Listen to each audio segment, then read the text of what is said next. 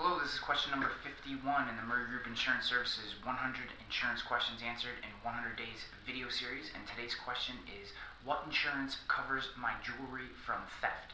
So on a homeowner's policy or a renter's insurance policy, there is going to be a small amount of coverage from theft, accidental displacement. You're going to have, in most cases, a standard policy is around $5,000 in coverage, and they usually put a per item limit. So you may have a $5,000 worth of coverage with a $1,000 per item limit on that policy.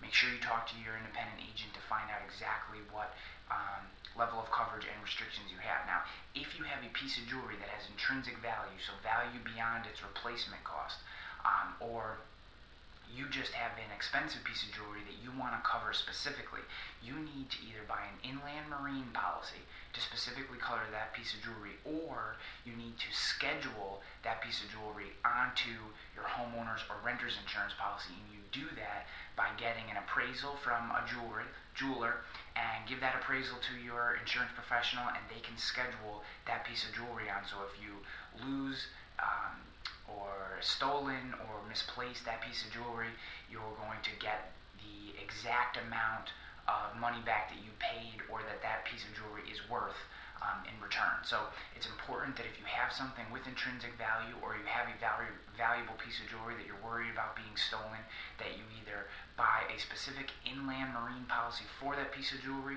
or you have it scheduled onto either your renter's or your homeowner's insurance.